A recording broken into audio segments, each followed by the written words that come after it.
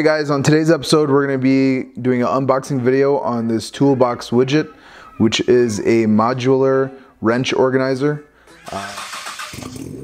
Memphis.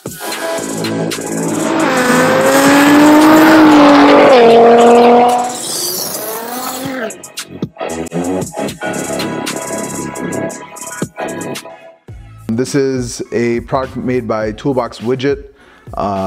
As you guys can probably tell, I have OCD and I like to keep my things really organized. And I've tried a couple different wrench organizers, and this one is kind of the most versatile and compact.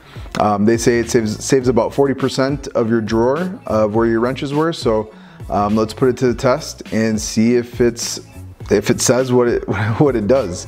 So stay tuned, and thanks again for tuning in, guys. Enjoy. And what makes these so special is they're modular wrench organizers, and they're also magnetic. And I haven't really found a great way to organize my wrenches. And then they were actually kind enough to send me some labels. This is what the labels look like. Really, really nice. And then these tabs right here just clip in on top of the organizer. So these are really, really nice. But yeah, so he actually threw these in for me for free. So I appreciate that.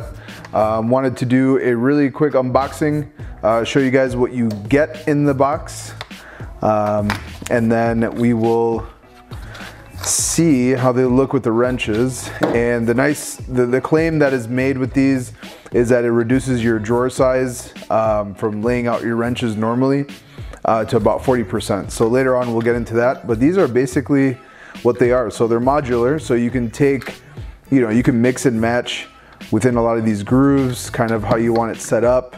And then the labels they'll clip in to the top of it. So that's really, really nice. So this is the final product, guys. I was able to save a little bit. Let me see if I can show you guys. So that whole side right there was full, but now it's empty. So I can put some more stuff in there.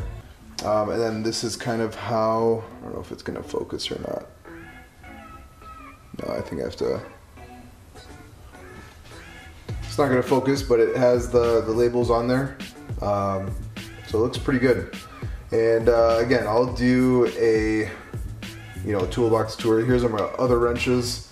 I'm not really able to put them all in one drawer. I would ideally like to put them all in that drawer, but those will have to do since I opened up this main bay area. So if I have parts or whatever I want to work on, I open that up so I can take stuff apart. And then these are rarely used, so even if I have something sitting on top of the desk or anything like that, no big deal. These are going to be the main workhorses right here. So thanks again for tuning in, guys, and have a great day. Take care.